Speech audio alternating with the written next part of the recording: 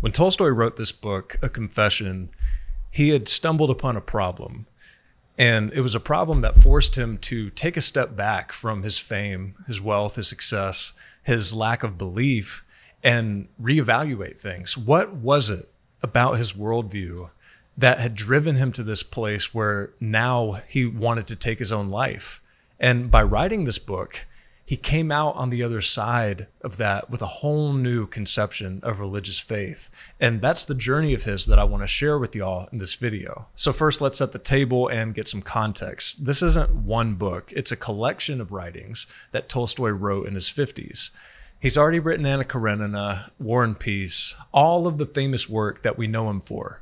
And ironically, his best known works reflect his actual beliefs the least.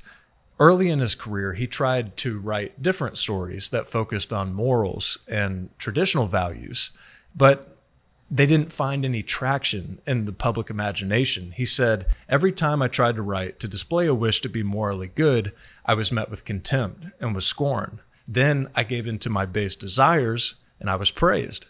I began to write of vanity, self-interest, and pride. I wrote without knowing myself what it was I was teaching, and I was paid. I was paid money, lodgings, women, food. I was famous. It must then be the case that what I was teaching was very good." This reception to his work validated Tolstoy's atheism that he had adopted as a result of being disillusioned with the church in his childhood. There wasn't really a market for the old traditions in Russian culture anymore that were more religious and spiritually grounded. People were moving away from the church and towards rationality. And Tolstoy saw himself as a new leader of this movement. His job, as far as he was concerned, was to throw out the old religious dogma and replace those institutions with modern literature and culture. And that served him well. Like I said, he was very successful. He got married, had 10 kids, a huge estate. Years go on, he's middle-aged, and by all measures, things are great for him materially. But something began to bother him. He asked this question: reason is the fruit of life, and yet reason rejects life itself. Life is senseless evil, and yet I have lived and I still live, and so too humanity still lives. How can this be? Why do men live when it's possible not to live? Why suffer when you could not suffer? Now, logically speaking, the only answer that he could come up with was, well, if you kill yourself, you don't have to think about that anymore. But that wasn't exactly helpful. And he began to struggle with these suicidal thoughts that began to send him on this downward spiral. It even got so bad at one point he had to quit taking his rifle with him on walks in the woods so he wouldn't be tempted to shoot himself. He had to get to the bottom of this question of, is life actually meaningless? So he goes in search of evidence, and the first place that he looked was math and science. And pretty quickly he found that that wasn't going to work because, as he said, the only answers that mathematical formulas can give you are identities. Now, what's he talking about? We don't want to go down some mathematical rabbit hole here. An identity, simply put, is an equality that relates one expression to another. A equals A, 0 equals 0. And this blew me away because it's so simple, and yet I never thought about it. Of course, if you input 0 on one side of an identity equation, you're going to come up with 0 on the other side. Math and science don't really deal in these questions pertaining to meaning.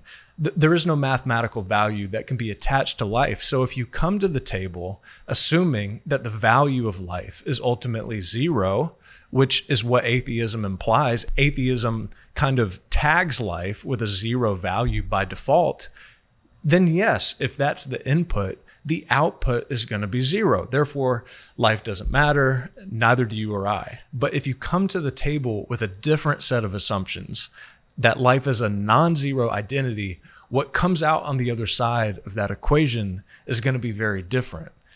And as he's thinking this through, he realizes at one point how ignorant and reductionist his point of view has been all these years. Listen to this. Long ago, when life began and of which I know nothing, people who knew the arguments about the vanity of life nevertheless lived, and brought to life a meaning of their own.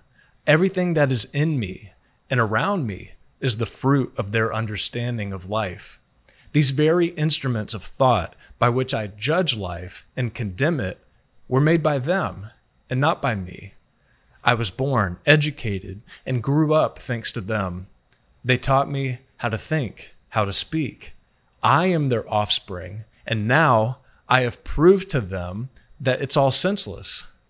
There's something very wrong here. So now that he's identified that flaw in his logic up to this point, he looked to philosophy. And there were three developments of modern philosophy that really ticked him off.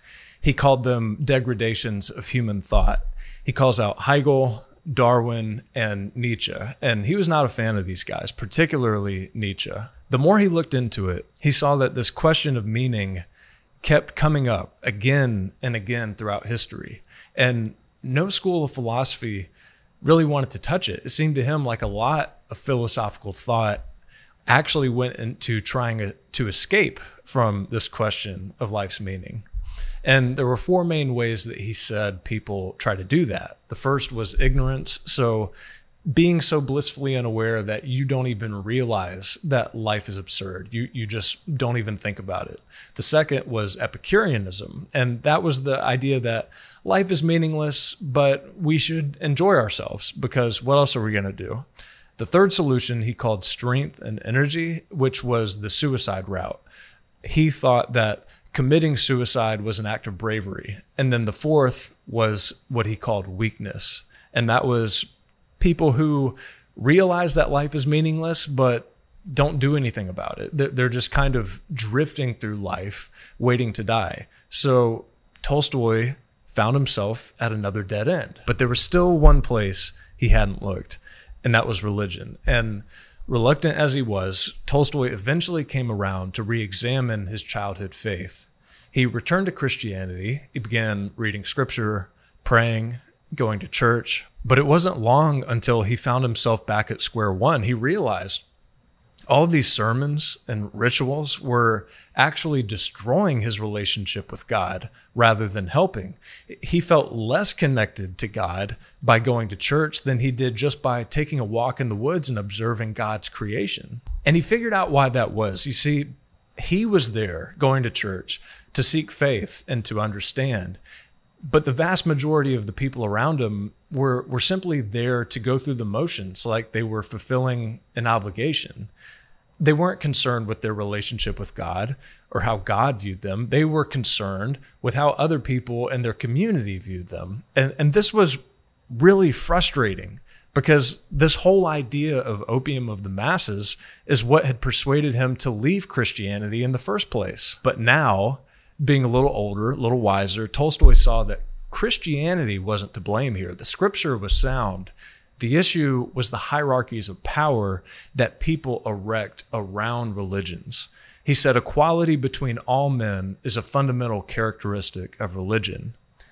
But as soon as a new religion appears, those for whom inequality is an advantage immediately begin to conceal the basic feature of religion. Essentially, human nature quickly rushes in and masks over true religion. So what does that mean? What is a true religion?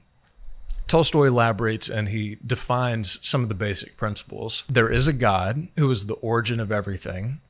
There's an element of this divine origin in every person. This element can be diminished or increased through the way that we live our lives. And to increase this source, we must suppress our passions and increase the love inside of us. And achieving that is done by doing unto others as you wish them to do to you, the golden rule. This drove Tolstoy to return to Christianity, and now he saw it as it was originally laid out in the Gospels. Nonviolence as a basic tenet, the ends don't justify the means. That was really important for him. He believed that the church and the state had co-opted Christ's teaching throughout history to justify the violence that they required to uphold their authority. And the solution to this problem, as far as he could see, laid at the feet of individuals. He saw a religion based on individuals seeking to improve themselves through the true tenets of Christianity, focused on daily progress of the soul's liberation from the illusions of the flesh and material existence, striving towards the central tenet, which is love. Now, that's all great, but Tolstoy still had to answer the question, why does he exist? Why should he live? Why should he go through the trouble of improving himself, acting in love? Why do this at all? And for Tolstoy, that could only be reconciled through faith. Faith was the bridge that you're required to cross over if you want to transcend the inevitable nihilism that comes along as a consequence. In fact, he identified faith as the catalyst that allows human beings to begin the work of bringing about that state of unity and of love that Christ in the Gospels said was already within us. You see, without faith, we're locked into this cycle of self-interest and biological scarcity that there's no escape from. This is the story of human history: violence and oppression, tit for tat. One group attacks, the other group suffers, and then they retaliate. And we never stop to realize that regardless of which side we're on, by participating in this cycle, we're perpetuating our own oppression. Faith is what delivers us from that prison. And without it, the prisoner's dilemma takes over, and the incentives favor survival of the fittest, deception, and gain at the expense of others. And we can't rely on social progress without this guiding principle of faith. Tolstoy said something like, to allege that social progress is what produces morality is the same thing as saying that a stove produces heat. Stoves in themselves can't produce heat. What they have to have inside them is wood, and wood is a product of the sun. In the same way, God is the sun that animates our religious understanding of the world, and that is what we use as a scaffolding to construct our understandings of morality. That's why Tolstoy concluded that where there is faith, there is life. So I loved reading this book. If you want to read it, I would recommend that you do. If you have, I would love to hear what you think about it in the comments. And if you like this video, you may want to check out my review of Dostoevsky's book, The Idiot. I talk a lot about similar themes. So thank you for stopping by, and I'll see y'all next time.